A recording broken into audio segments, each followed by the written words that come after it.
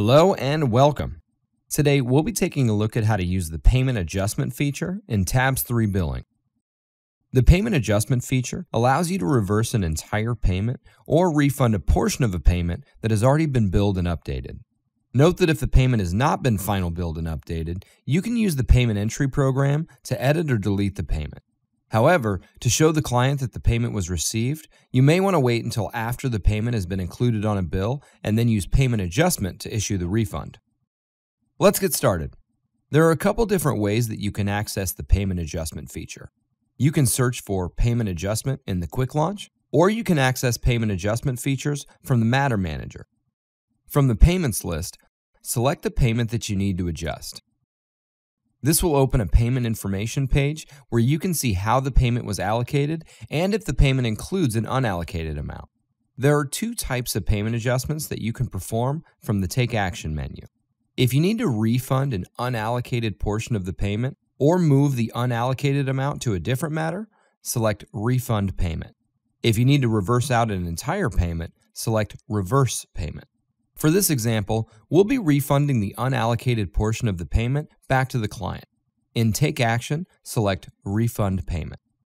Since we're opening the payment adjustment window from the payment page of the Matter Manager, the client and payment have already been specified. If you need to select a different payment for this matter, click the drop-down arrow next to Reference and choose a payment from the Payment Ledger Lookup. In the Payment Information section, summary information about the payment will be displayed. In Adjustment Information, you can select an adjustment date and amount for the refund. This date is used for the reversing client ledger payment record that will be created. Note that the adjustment amount cannot exceed the unapplied amount specified above. When performing a reversal, the adjustment amount will be pre-filled with the full amount of the payment. After entering information for the refund, click OK.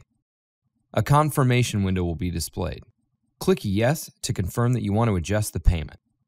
A Payment Adjustment Options window will be displayed. This window is used to specify what you plan to do with the refund. If you plan to write a check for the refund, select Yes to the question.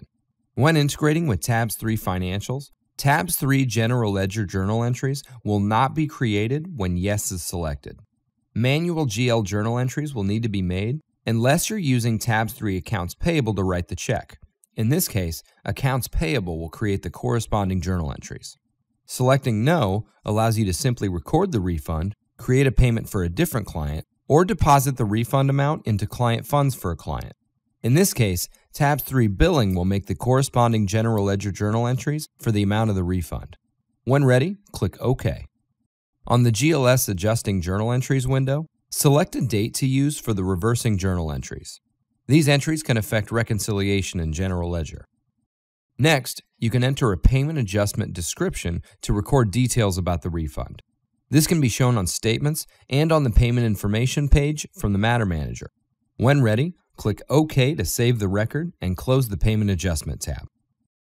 If you chose to apply the reversal or refund as a payment to a client or to deposit it to client funds, a payment or client funds entry window for the specified client will be displayed.